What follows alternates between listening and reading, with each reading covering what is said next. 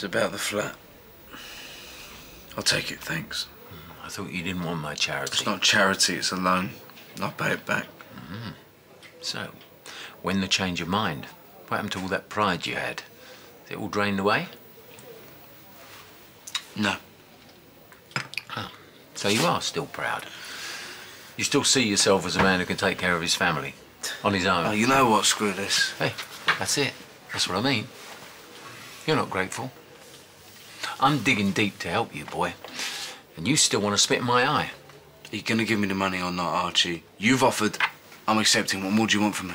What I want is for you to acknowledge that I'm doing you a favour and that you appreciate it. What I don't want to feel is that you taking my money is something I'm supposed to be grateful for, which, believe me, I'm not. Don't bite the hand that feeds you, Sean, especially when it's the only one on offer. Do you want my help or not?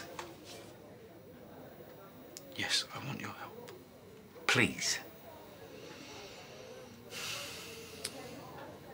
Please.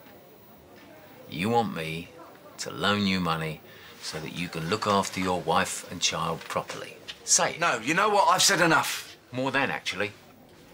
See, I've already given Roxy the money. She's put the deposit down. Got the keys yesterday. But now I suppose she wants it to look like it's all your decision. Well, I can pretend that, if you can.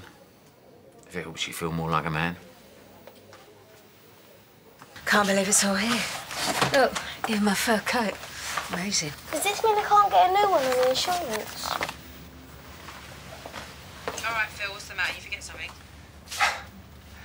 Roxy, I know you. You found out it was Sean and made him bring it all back, didn't you? What are you talking about? Bring what back? Yeah, well, just tell Sean. He's lucky he's got you.